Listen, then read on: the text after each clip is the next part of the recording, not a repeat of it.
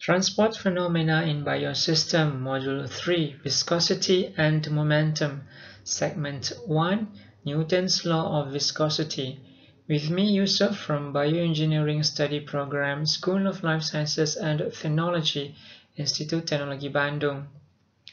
In this module, we will discuss about Newton's Law of Viscosity, generalization of Newton's Law of Viscosity, pressure and temperature dependence of viscosity, and convective momentum transport. Figure on the left shows a pair of large parallel plates, each one with the area A, separated by a distance y. In the space between them is a fluid, either a gas or a liquid.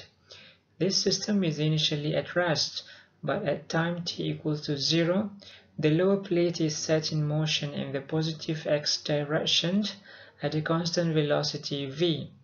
As time proceeds, the fluid gains momentum, and ultimately this linear steady-state velocity profile shown in the figure is established.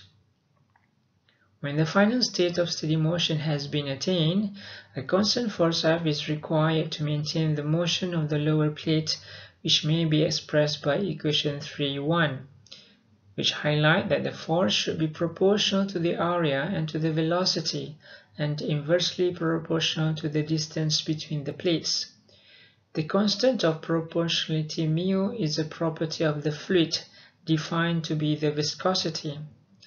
We now switch to the notation that will be used throughout this course. First, we replace F per A by the symbol tau yx, which is the force in the x direction on a unit area perpendicular to the y direction. It is understood that this is the force exerted by the fluid of lesser y on the fluid of greater y. Furthermore, we replace V per y by minus dvx per dy to yield equation 3.2. This equation, which states that the shearing force per unit area is proportional to the negative of the velocity gradient, is often called the Newton's law of viscosity. In the neighborhood of the moving solid surface at y equals to 0, the fluid acquires a certain amount of x momentum. This fluid, in turn, imparts momentum to the adjacent layer of liquid, causing it to remain in motion in the x direction. Hence, x momentum is being transmitted through the fluid in the positive y direction. Therefore, tau yx may also be interpreted as the flux of x momentum in the positive y direction, where the term flux means flow per unit area.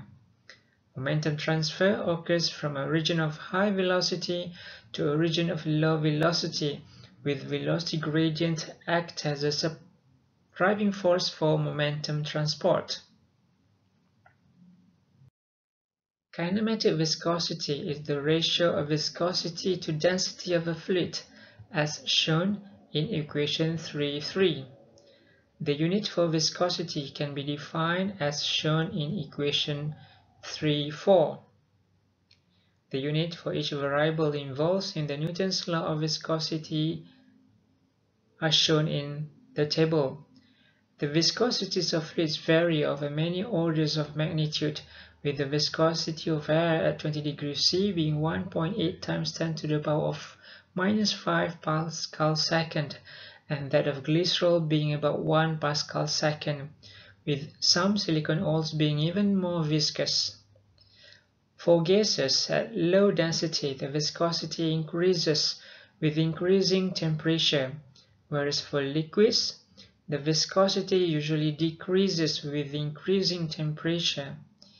In gases, the momentum is transported by the molecules in free flight between collisions, but in liquids, the transport takes place predominantly by virtue of the intermolecular forces that pairs of molecules experience as they wind their way around among their neighbors. For the next segment, we will discuss about generalization of Newton's law of viscosity. Until then, I am Yusuf from Institut Teknologi Bandung.